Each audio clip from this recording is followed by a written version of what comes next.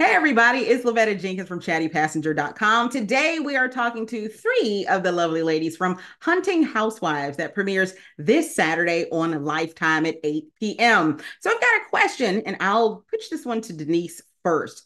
Which one of the characters that you've played in the past do you think could possibly end up in this kind of sticky situation? Maybe Kelly from Wild Things, you think? She would be too smart, and she'd be able to get through it.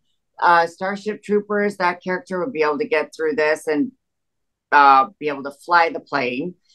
I'm trying to think. I actually, it would have to be like me Okay. Okay. as the reality person. So you kind of It would technically be played it. a lot of strong characters. That's good. Melissa, which one do you think of yours would end up in this situation? I would have to agree with Denise. The second you say spa and private jet, I'd be like, yep, I'm going. Not Yeah, mentioning anything. Let's go. So it would be me. Okay. Kim? Yeah, definitely me. I'd be so up for the spa. I'm not good with the outdoors. I would not handle the situation very well at all.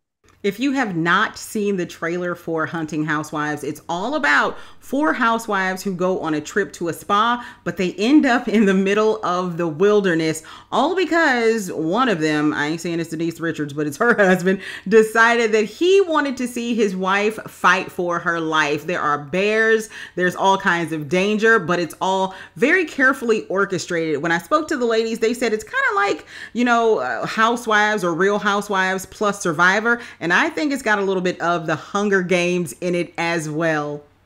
All right, y'all, don't forget to check out Hunting Housewives this Saturday on Lifetime at 8 p.m. Bye.